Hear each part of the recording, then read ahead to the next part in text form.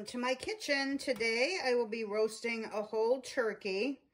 When you take it out of the package, you want to make sure to take the neck out and the giblets or guts or whatever are usually in a bag in the back of the turkey.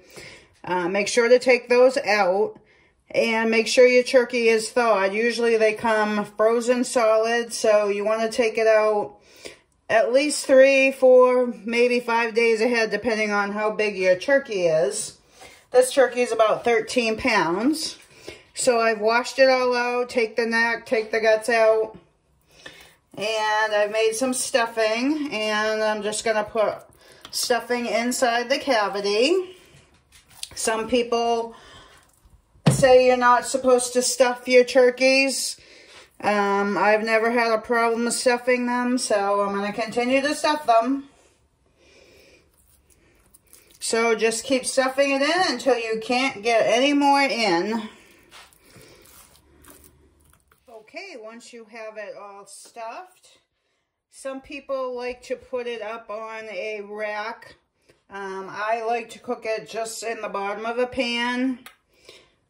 I'm just going to brush it with butter.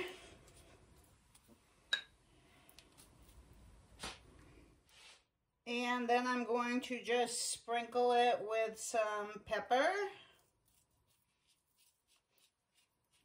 Just enough so that you can see it. And a little bit of salt. And a little bit of thyme.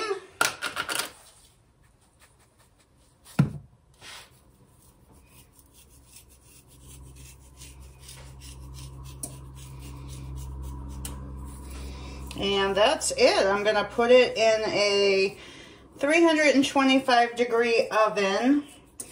The rule usually is 20 minutes per pound if it's stuffed. But I have a feeling it's not going to take 4.5 hours. I'm guessing about 3.5 hours. But it does have a popper.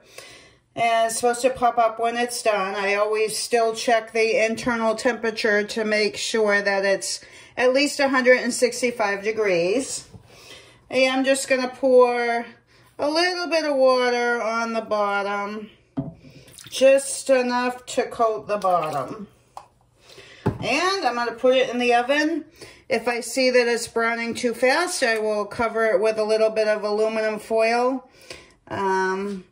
But I'll be back and show you what it looks like.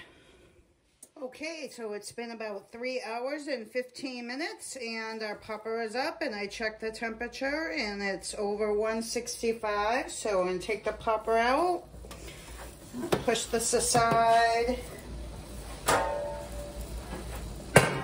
and I'm going to attempt to take this turkey out.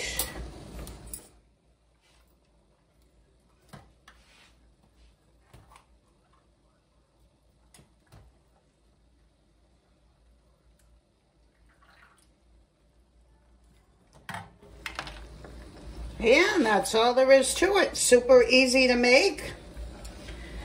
And don't forget to save your juice from your turkey for gravy, and also your carcass for turkey soup.